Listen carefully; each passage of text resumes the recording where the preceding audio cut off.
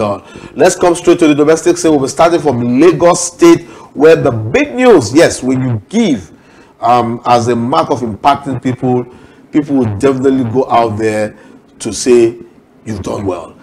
The FA chairman in Lagos State, Alhaji Liameed Gafar, has done it again. This time around, he has given scholarship to 36 coaches to go straight to the NIS to equip and impact themselves into the newest techniques when it comes to coaching. For you, Joel, when I saw this, I was like, this is one of the best things to happen to football.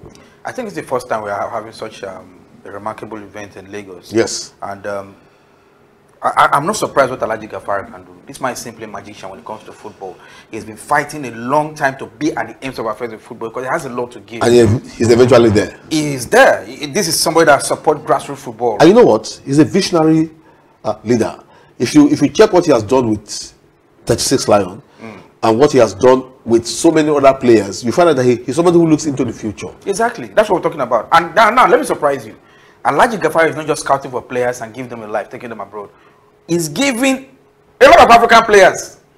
He was in Guinea, he was in Mali to even do scouting. And a lot of the players are even getting contracts abroad.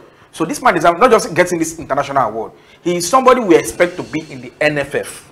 Now, yes, he's already in the NFF as the FA chairman. I want him to sit in the NFF, not just Lagos FA, in the NFF. He will get there because we need people like him, the round peg in the round hole. Exactly. Now, for this particular monumental project he has embarked upon, what do you think, what message do you think is sending out to the public generally?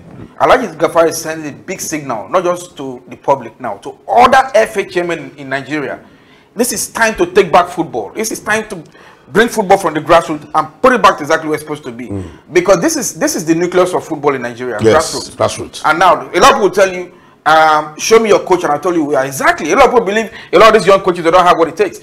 But every single professional player started somewhere. Exactly. We saw pictures of Victor Moses and his grassroots coach. Yeah. So if we give the grassroots coach proper education in terms of football, they will develop good players for to make Nigeria proud tomorrow. I'm going to come back to you, but there's something that I need to read out to our viewers here. It says, this project, this is a blood tonic for grassroots football development. It is far from CSR, corporate social responsibility. It's a football business strategic plan. It's all about making sure football business keep thriving in Lagos.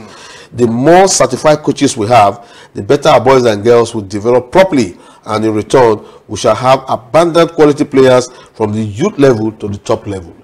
It didn't end there. It's all about encouraging my fellow coaches. Once a teacher is the good student that will not struggle. I'm a coach. This is my Lagos. This is the message to all coaches right here in Lagos. Top notch, simply fantastic, professional. Now let me underline the word there, to my fellow coaches. Yes. You need to say Alhaji Gafar when he's talking to players. He never went to any UEFA coaching and all that, but he has an integrity. You know exactly what the player wants, and exactly what is given to them. Exactly. This is a laudable, move from Alhaji. Very laudable. Very laudable. We just wish other FA can do this, because it has to be a collective effort. My own other concern again is this: apart from the FA doing this, I hope some other corporate bodies can also support what they're doing. And I'm very sure Alhaji Gafar is doing no for continuity. This is the first one. Yeah. He has the power.